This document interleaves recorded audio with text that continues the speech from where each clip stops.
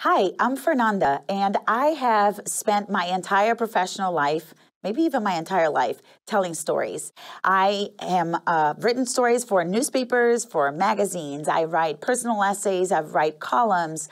I have recently written a musical that is running in New York City. So tell me a story, and I will tell you that I have talked about it, written about it in some way.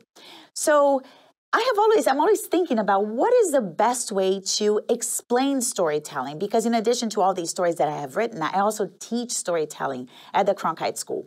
So I want people to understand in a way that is memorable to them, that is simple for them to understand. So the other day, I was at a leadership conference, actually, and somebody was talking about leadership, and they drew a train. They had a beautiful picture of a train. And they used that train, that train traveling on tracks, to talk about how to lead a team. And I was looking at that train and thinking, this is exactly how we should think about storytelling. And I'll show you. Now, forgive me, I'm not very good at drawing, which is why I write, but here we go. So every train travels on a track, right? And this is my attempt at a train track here. Every train starts from a destination, right? Starts at an origin point and goes to a destination. Nobody takes a train without knowing where the train is going, correct? And then that train, this is the little front part of the train, and there's a little chimney because I'm old school, and there's like a steam train, and I'm going to put a little lady with curly hair like me, driving this train. She has a big smile because I'm always smiling. So, and the train has cars, right? And it has all these different cars. And I thought that this is what a story ought to look like. When you are thinking about how to pitch a story to your team, when you're thinking about how to present a story to your audiences, you should think about your story as a train.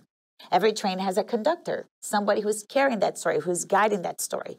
And it has these little things here, these connectors, that link the pieces of the story together. Every train has cars. The cars are different elements of the story. Well, there's a lot more I can tell you about how to think about your story as a train and how to use this train, as well drawn or not, it all depends on your talents, to think about your stories, to frame the stories that you're trying to tell, to frame the projects, the programs, the pitches, whatever it might be that you're trying to convey to an audience. And in this way, have all the elements that are necessary to make that story compelling, concise, and really specific about what it is that you're trying to tell the people who you're trying to convince to be on your side. I hope you join us for this training, and I really, really hope that you can help me improve my drawing abilities here, because maybe you know a secret about drawing that I still don't know. But I'll tell you this, I can tell you secrets about storytelling.